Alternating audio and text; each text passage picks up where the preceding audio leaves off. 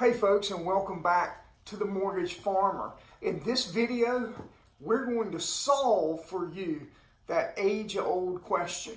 Which came first, the chicken or the egg?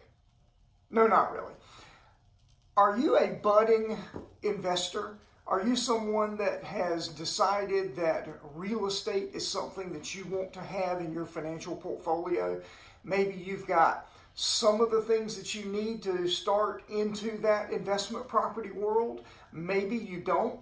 Well, I might have a program here that could help bridge the gap for you in enabling you to get started. A lot of times that first step, that first investment property is the hardest one to be able to acquire. In this short video, we're going to talk about some programs that are out there, specifically one program that may help the first-time investment property person to get their foot in the door and begin growing their wealth through real estate. Come along with me as we talk about this loan program and some of the ins and outs, and maybe we try once again to solve that chicken or egg question. Come on with me and let's talk about it. So what we've got is a situation where you're an individual, you own your primary residence, and you would like to begin purchasing investment properties. But the problem that you run into is that if you've already got a primary residence, you've got a monthly payment that's tied to that primary residence, and maybe you have a decent income, good income, but not enough income to carry blindly the new mortgage payment on this investment property that you would like to purchase. You've got great credit, you're already a homeowner, you've got a good job, and you've got the down payment for your first investment property, but you're struggling in getting yourself over the hump in being able to qualify for that mortgage on that investment property, because since you don't own it yet, there isn't rental income from it that you can count for qualifying. Or is there? There's a program out there.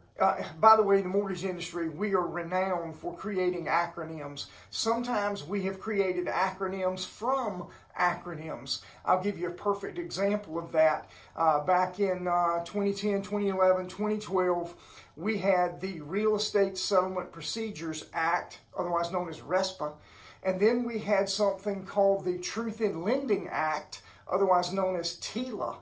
And we went into the lab, your regulatory bodies, went into the lab and they put TILA and RESPA together and created TRID, the TILA RESPA Integrated Disclosures, TRID. Okay, that was a flashback into time. So this new program that we've got, and actually it's not new, but I'm talking about it today for the first time, is called the DSCR, Debt Service Coverage Ratio. The premise behind this is that you can use proposed income from this investment property that you haven't bought yet to qualify to buy that particular investment property. Come on, let's have a seat and let's dig into the numbers a little bit. Okay, let's put this in perspective. So the debt service coverage ratio is a fancy way of saying what we're going to do is allow you to show us proposed income from the investment property you're about to purchase and singularly use that income to qualify for the house that you're buying. Now, we're going to talk about it here in a minute, and I'm going to get a little bit deeper in the weeds, but I'm going to try to keep this as much of a 10,000-foot view as possible, just so that we don't get too caught up. If you want more specific information, please reach out to the Mortgage Farmer or to your mortgage professional and allow them to explain to you some of the intricacies of this program. But the idea behind it is, even if your debt ratio, and by the way, if you're not sure what a debt ratio is, go back and look at one of my videos for the First Time Homebuyer series where we talk about calculating your debt to income ratio. If your debt to income ratio is 40%, 50%, 60, 70, 80%, whatever that number is, and obviously that's a pretty high number, but even if that's what it is, in a conventional world, that would preclude you from buying a new house of any kind, much less an investment property. But if you're looking specifically at an investment property, what the debt service coverage ratio, DSCR program does is it allows the property that you're purchasing to stand on its own. Can the income created from that property cover the debt obligation, monthly maintenance on it, that is created by the purchase of that property? Now, in a typical world, you're still going to put 20% down. You can put more if you want a little bit better interest rate.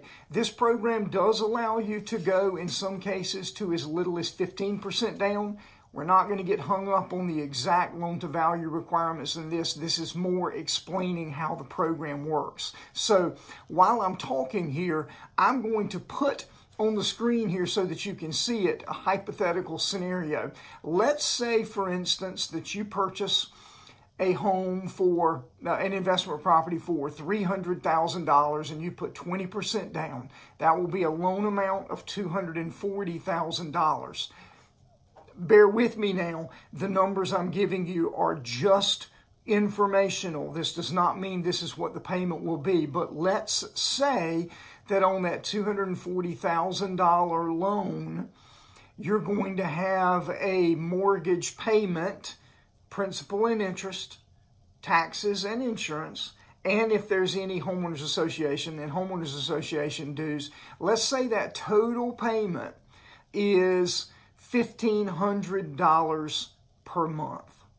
Now, let's say that the property is either already rented and has an existing lease on it, or we get an appraisal done and the appraiser gives us an estimate of the market rent on that property. And in either case, let's say that the rents earned from that property are $2,000 per month. Well, if you're looking at a situation where you've got $2,000 a month in income, but you've got $1,500 a month in total debts, that is a debt service coverage ratio of 1.33 or 1 1/3.